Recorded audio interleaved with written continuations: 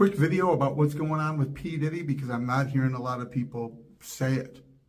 Everyone's really happy that he's getting busted for the things, the dirty, disgusting things he was involved with. But the thing is, he's a small link in a chain, and he's being sacrificed the same way that Epstein was. Epstein, I mean, he went so far as to have a painting of Bill Clinton wearing the infamous blue dress.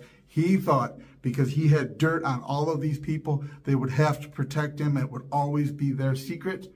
But as soon as someone important enough or with money enough challenged him and things began to leak out, they knew he was the weak link. He had to be stifled. Suddenly hangs himself in his jail cell, and all of this evidence does not come out. The list doesn't come out. P. Diddy had cameras all over that place.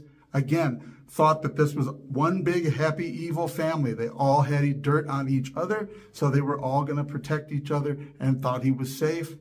But people important enough or with money enough begin lawsuits, accusations, just enough that all of this could come out. Suddenly they're doing something about Diddy. I'm going to go on the record and say P. Diddy did not overdose on drugs and or he did not hang himself in his jail cell, because eventually I think we're going to get there and all that, the Epstein list is gone. The evidence is all gone. Everything that he recorded, P. Diddy in his place, will not be found, because the whole point in doing something about this isn't to bring anyone to justice.